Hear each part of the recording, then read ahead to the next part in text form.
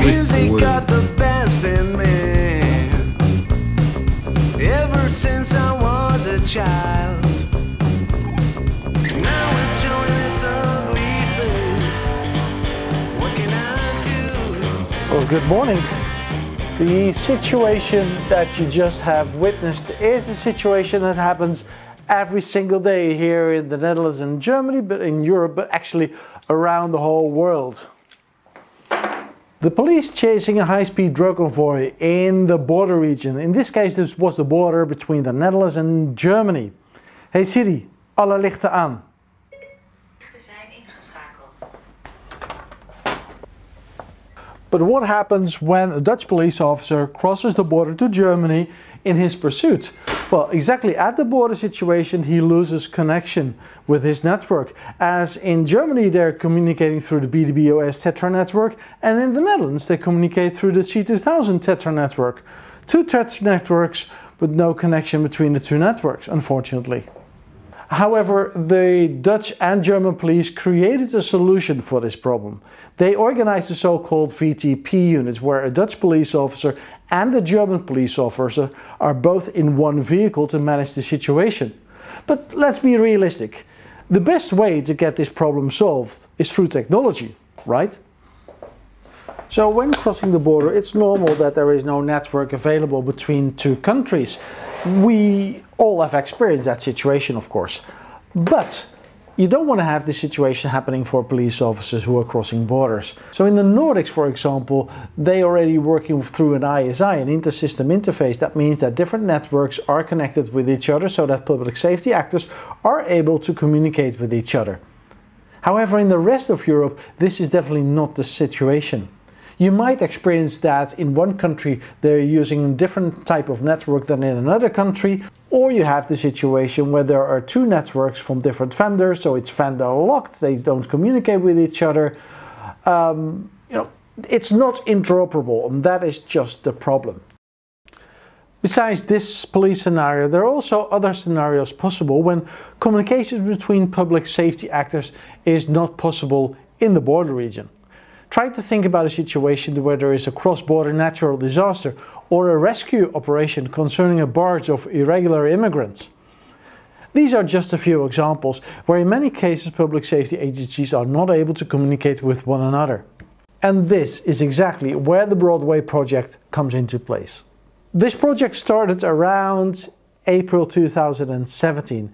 It is currently in the second phase, and as part of this phase, in July 2020, the group of procurers awarded contracts to 3 consortia that met all of the technological and quality requirements of the call-off competition at the end of phase 1. Project 2 runs until May 2021, and successful critical communication solutions prototypes are to become pilot systems at the end of phase 3, early 2022. Alright, so one of these consortia is led by Leonardo from Italy, and this is where it gets interesting. An Italian and a Finnish company working together in one major critical communications project. However, these two companies do have more in common, as you might think in the first place.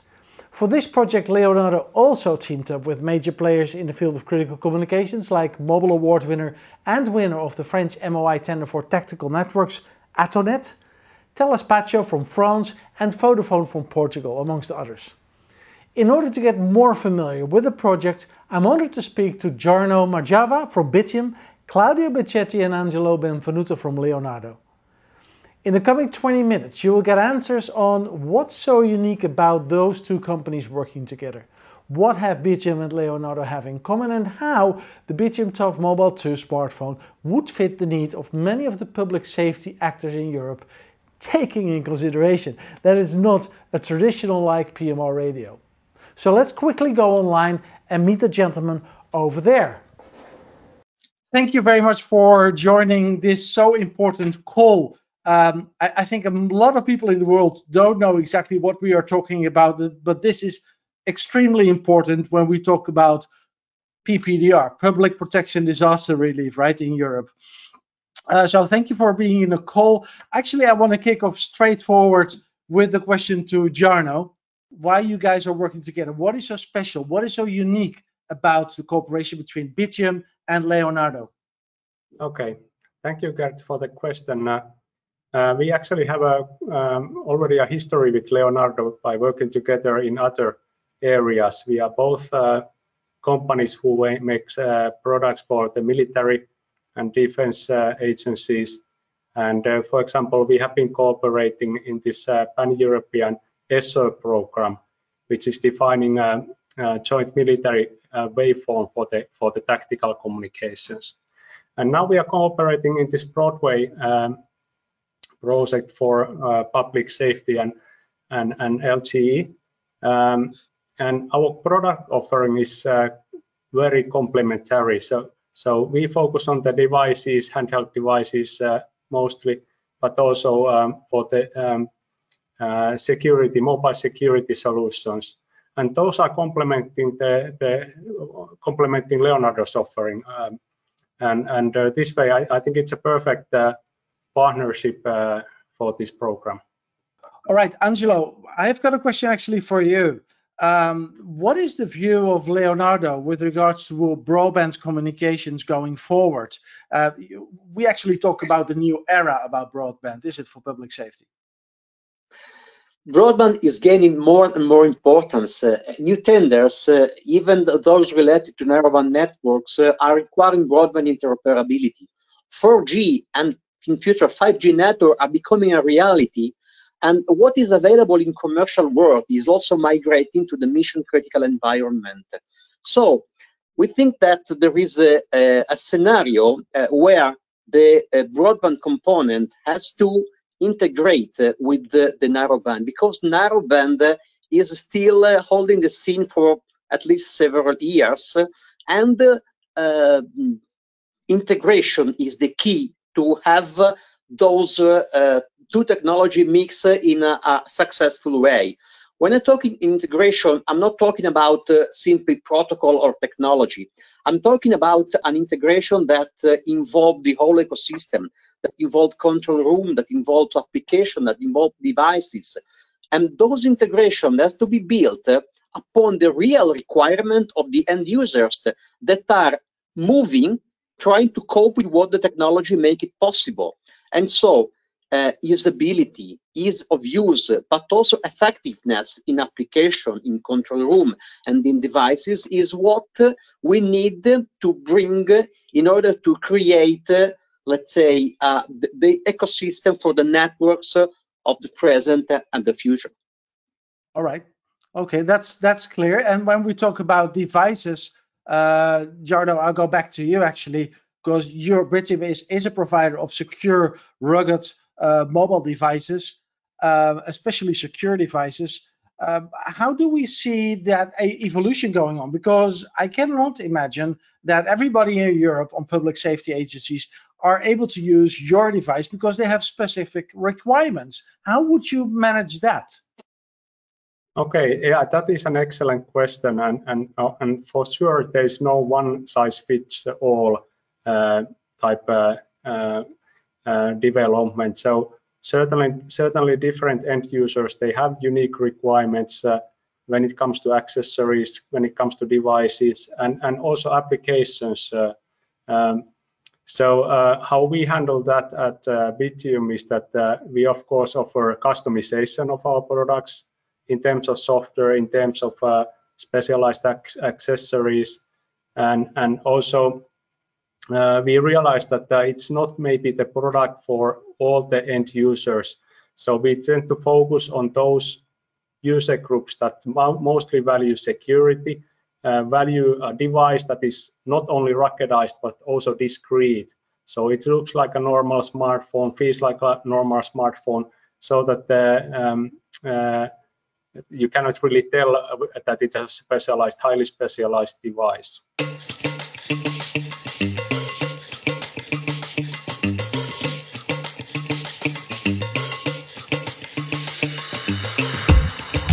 Claudia, I've got a question for you. A very simple, straightforward question, because we would like to understand a little bit more about the position of Leonardo in this Broadway project.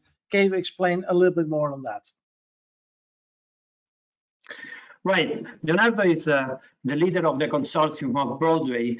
Broadway, let's say, it's the first time that, let's say, 58 end users join together to create a project where they want to standardize communication for PPDDR in Europe, and let's say it has an impact worldwide. So they managed to create this project to create a new standard with communication, with terminals, with control rooms. And Leonardo is one of the 3 consortia that are inside this project, one of the 3 left consortia that are still alive.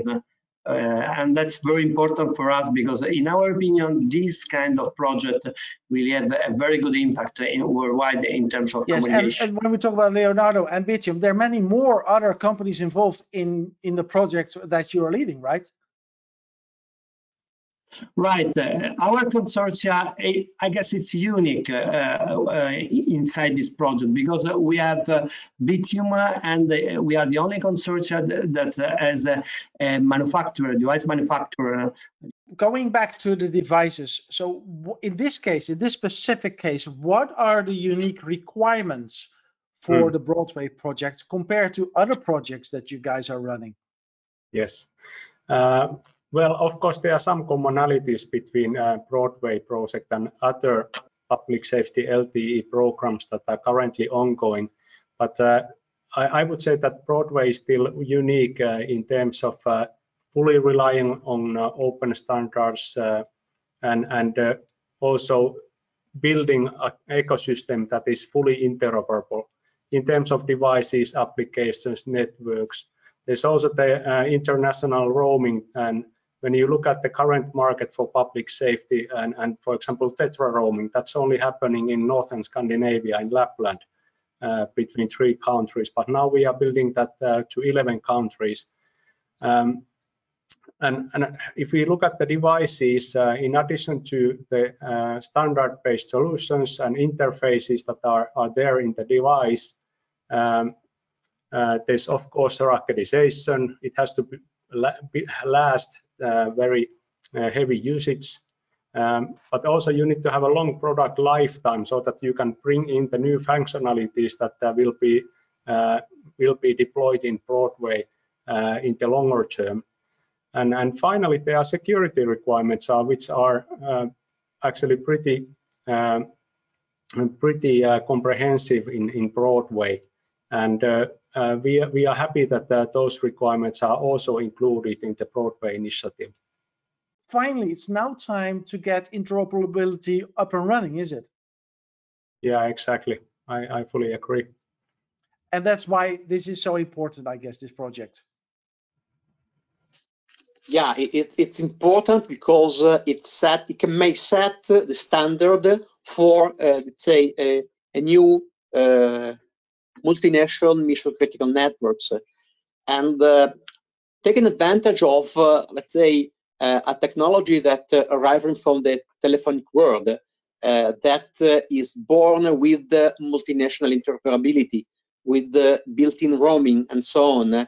It may be solved one of the problems that has characterized narrowband networks that were built on top of maybe more local requirement. And so it was decided that maybe interoperability, roaming agreements, as well as multi-vendor interoperability was not to be totally enforced. But it is not the case with LTE that is born with the built-in interoperability since the day one. So hopefully it could be also a solution of this problem.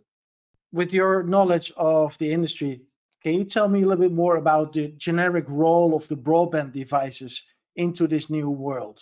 How do you see that? Yeah, they have, let's say, an important role because at the end of the day, what the end user has in hand is a device. The end user doesn't see the network, the end user sees the terminal. So the device is important, and the application that is on top of the device is important as well. Device need to be easy to use, need to be robust, need to be secure, and need to have all the features that they have to, let's say, to expect. I mean, a clear PTT, easy to use PTT button, since at the end of the day, the PTT way of communicating is still the dominant one, and the possibility to be used hand-free. But also, since we are talking about multimedia application, a good visibility of the screens, a good resolution, and the possibility to have, of course, a crystal clear communication, so a good level of the audio and so on. The application that is what we are focusing is important as well, because it has to be easy to use, it has to be intuitive, it has to provide the right control in the right position, and it has to provide all the needed functionality. It has to give the possibility to switch between voice and multimedia communication. It had to provide the use for the maps, because now the position is becoming a new killer application. And so again, and it has to be secure. So it has to provide secure communication. And that is where Bittium came into place when we talk about all of these features? Yeah, Bittium, in our view, is, let's say, supplying excellent devices in terms of features, in terms of robustness, in terms of security, and they are the ideal complement of our application, of our MCS application that we specially developed for the broadband communication, that provide intuitiveness and all the features that I was mentioning before. Okay, and when you talk about this this team building with Bittium, how does that work? You're the consortium leader, so I guess you have to pick and choose the right partner in this case. Regarding Bittium, we got Bittium because it was the best inside our arena. So, and just to go back with the previous point of Angelo, I would say a point. We got in Broadway a demonstration right 1 week ago, and 80% of the time of the demonstration was based on terminals. End users were completely focused on terminals, but that's obvious because what they got is the terminal in their daily operational life. So, and the other point that should be considered that we are talking about terminals, and we say, well, technology should be simple. It's 4G, 5G is simple, but it's simple for children, but it's not simple for the application. It's not simple, let's say, for the end user to understand, because they have their terminal, simple terminal they use in everyday life, and they say, why I cannot have this stuff? Well, but it's different because they have to have a reliable terminal 99.999% of the time. They have to have voice clear all the time, especially when there is crisis. And of course, they have not time to go around Googling in the terminal because they have to do something else, and the terminal must have connection and talking. So that's completely different approach. It should actually be, Jarno, intuitive, right? Yeah, that's exactly right. And you also have to consider the fact that these end users that we are talking about, they are working in 11 different countries that is covering the whole Broadway project. And if you look at the police officers in Lapland, they are using snowmobiles when they are driving around. And down in Italy, you are probably using motorcycles. So there are different uses, different users, and the device has to work in all situations, as well as the application. As Leonardo said, it's really critical that is also easy to use and intuitive. The project is up and running. That should be finished in about 1 year. Is that right, Claudio? Well, in April, we will have our final demonstration of prototype, and then hopefully we will go into pilot 1 year. And after this 1 year, we will have European public tender, so it goes live. So let's say in 2022-23, we go live in Europe. Oh, you go live in Europe. Yes, we. Yes, exactly. Europe, The consortium. Europe system. Yes, the consortium, of course, but also the end users want to do the tender based on this standard and on certified Broadway applications and solutions. So from that moment, 5 years down the line, where is Bittium at that moment? Where we want to be, of course, is that there are lots of countries in Europe who have been already using Broadway. They are using Broadway devices, and all those customers and end users who need to handle classified information as part of their work, they would be using Bittium. That is our dream.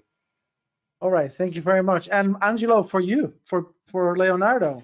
Okay, again, 5 years is a very, very long period, but we think that we may stay on our role to provide secure and reliable communication to end users, leveraging on the technology, so exploiting our system integration capability just to provide the best solution possible using the technology that will be in place. Maybe in 5 years we will talk about 5G and not 4G, but however, our aim is to provide reliable and secure and effective solution and to mission critical community.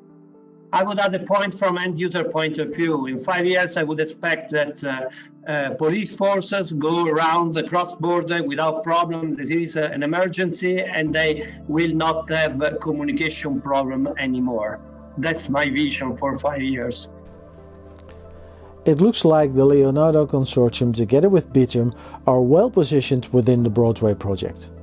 In less than 4 months, the consortium will know if they have completed this phase successfully, and if the consortium is able to submit their offer to the next field trial phase. To my understanding, the proposition of the Leonardo-Bittium cooperation makes much sense, especially when taking into account the proposition of the Bittium Tough Mobile 2 radio to be used for public safety entities. Maybe Bittium is not having the same background in public safety communications like the traditional PMR manufacturers. However, there's one major point that I would like to bring up. When choosing the right radio for critical communications, it's extremely important to take the user's experience into consideration.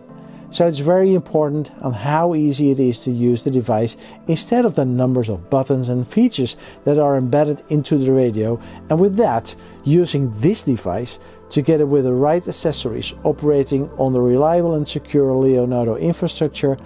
Public safety entities in Europe should be able to communicate with each other efficiently and without any flaws.